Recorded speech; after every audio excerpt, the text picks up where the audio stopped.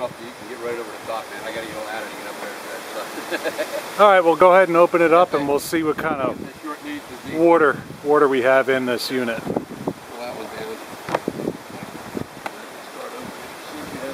damaged. Okay, now there's water droplets in here. This is definitely taking on water. This is wet. All this is wet. This is wet here. Yep, continue opening it. Yeah, this is just absolutely soaked in here. Yeah, and yeah, we actually have a puddle of water right there in the center. So this whole area has been leaking because this hasn't latched properly. So once it's all the way down, then we have to finish putting it out.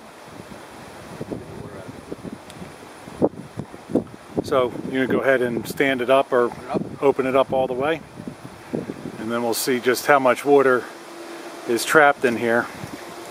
But you can see the water's laying in here. There's water here. There's water here. This is all soaking wet, and then it's just absolutely full of water. As you can see it pouring off as the fold out is opened. There's just absolutely abnormal water everywhere because of the latch not sealing properly. This thing just takes on